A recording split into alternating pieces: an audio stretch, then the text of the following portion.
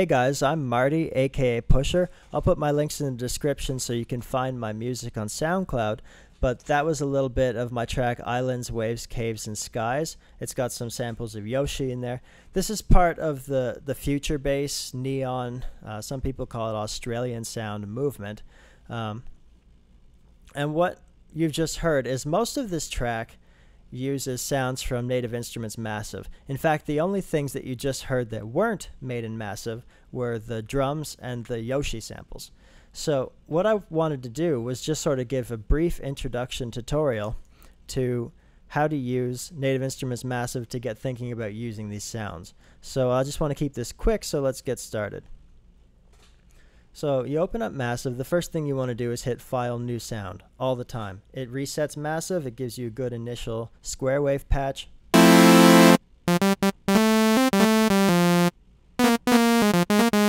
Which is great. When you're thinking about this kind of music, it sort of borrows from Super Nintendo, N64, classic video game sounds. And the four oscillators that you want to be using for that kind of music are square and saw and sine and triangle. They use noise as well, but I'm not going to talk about that today. So we'll start with just saw. So I'm setting it to saw. It's good for everything. It's good for chords and basses and leads and everything. The second thing you want to think about, or actually what you want to do on all of your sounds, is go to FX2 here and turn on Dimension Expander and set the size all the way down, dry wet at half. Here it is without. Here it is with. And don't want it to clip. You don't ever want it to be hitting the red here. There, that's better. If it's hitting the red here, it's distorting inside Massive, and you don't want that to happen. You can make the sound louder later if you want it to be louder, but you don't want it to distort inside Massive. So with Dimension Expander on, we can think about shaping our sound. Turn the routing up to series. That means that your oscillators are going to be going through filter 1 and then filter 2. But we're only dealing with filter 1. You could turn filter 2 off if you want, though the volume's all the way down so you wouldn't hear it anyway. And the mix is all the way up, so you're only hearing filter 1. You're going to want to set this to low pass 4. Turn the resonance down for now. Now what this controls is how much high frequency or low frequency is getting through. Really what it's doing is it's cutting off, it's called a cutoff, it cuts off the high frequency sounds. Now this is a darker sound and then brighter as you go up. Now any one of these is going to get stale. If this is your chord sound, it's going to get stale over time. You want your sounds to kind of change and evolve and stay interesting as the song progresses. And so you don't want your patches to be stale and stuck in one place. So what we do is take envelope 1 here, route it to the cutoff. Now whatever this line does is going to be controlling your cutoff. So if this blue line goes from low point here to high point here, it's going to follow from low point here to high point here. All right. So I'm going to set the level all the way down. Now what's going to happen is I have my attack very low, so it's going to very quickly start at the bottom here and go all the way around to the top. And the decay is set low, so it's going to very quickly go back down. It'll be a pluck sound like this. If we make our attack slower, it's going to get to its high point more slowly. If we make the decay higher, it's going to also go back down more slowly. If we make the level higher, it'll sustain. This is what's happening when you're holding the key. It's going to sustain somewhere around the middle here because this is set at the middle.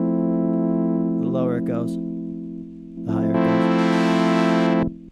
If it's set all the way at the bottom, then when the decay gets to its low point, it'll be all the way at the bottom. It'll make a pluck sound like we had before. The only other thing you can concern yourself really with is the release here. The release is what happens when you let go of the key. Right now, you don't hear it though, because your fourth envelope controls the actual output of the sound, so you have to turn this release up as well. So you can hear now when I let go of the key, it sort of decays slowly. So you can think about that. Now after you've got a sound, let's say our pluck here that I like. I use this a lot, by the way.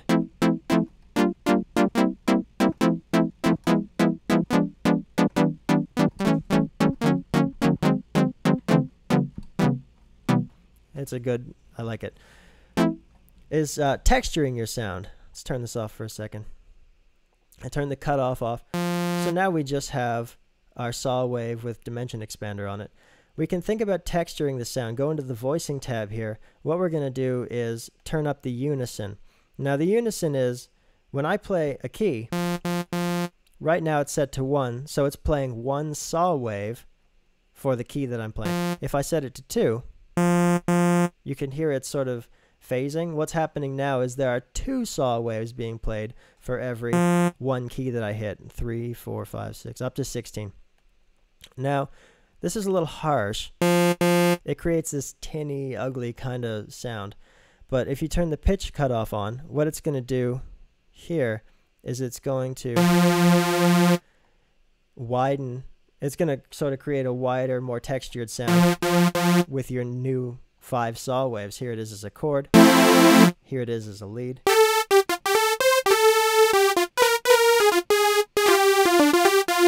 So it's a good way to texture your sounds. Here it is with the square wave.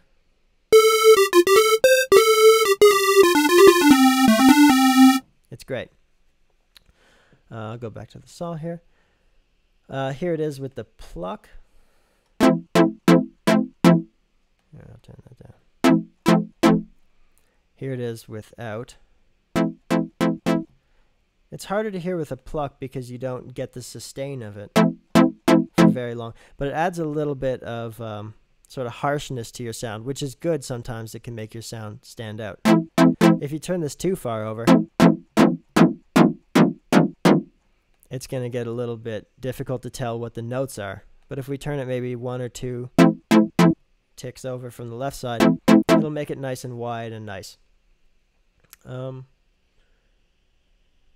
So we can also do effects. This is one other thing you can think about. A lot of guys do, especially in the Jersey club side of this type of music. You can put a phaser on.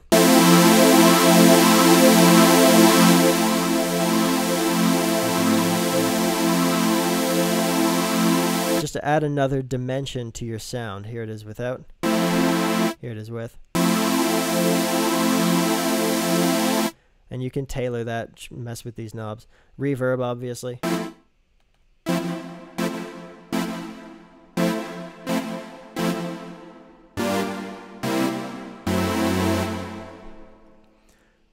And just trying some of the effects to get different effects. The last thing I want to talk about is sort of more of a writing thing. I'm going to clear macro 1 here. Like I was saying, I'll turn the reverb off. Like I was saying earlier, if you have a sound like a pluck, like the average song that I write is 2.5 minutes long to 3 minutes long. In that amount of time, you don't want your sounds to get boring. So we've already done a little bit of shaping our sound here to give it some character. But you also want to think about changing the character of your patch over the course of the song. One way that I do this is I take a macro and I route it to things that add intensity. So reverb, check this out. So now what's happening here, I'll call this open because we're going to open up our sound, evolve it over time. It's set to my modulation wheel.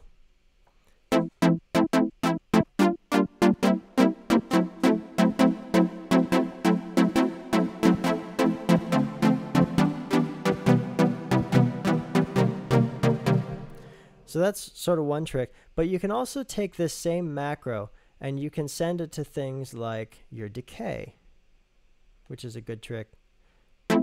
Now listen to what happens.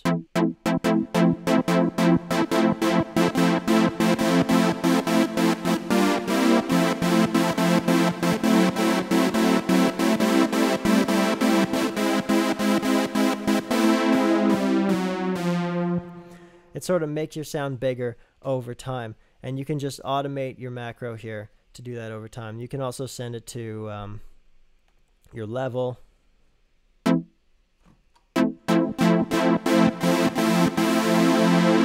it sustains a little higher, all the way up even. Turn your reverb up maybe. That's too much.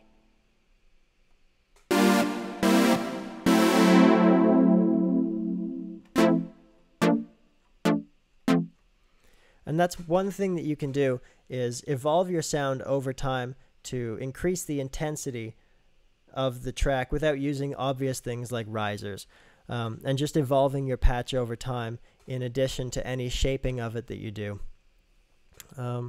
Yeah. So that is sort of the beginnings of how you can approach making the wavy sounds, the neon sounds, the future bass sounds, whatever you want to call them, Australian sounds. And that should get you started thinking about how to do this. Try, obviously, some different oscillators, especially sine, triangle, square saw.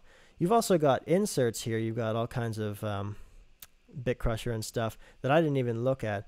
But there are loads of YouTube tutorials.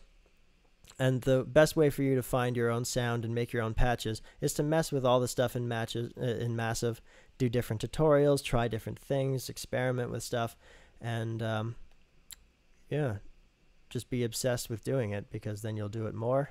And the only way to really get good at this is to do it a whole lot. I got Massive about 2 years ago, and I just got a handle on it maybe 4 months ago. Like to the point where I can really make any patch that I hear. So I'll make some more tutorials later about how to get specific leads or chords or bass, or how to write and how to think about the chords and the music theory. But this is just to get you started in Massive. All right, enjoy.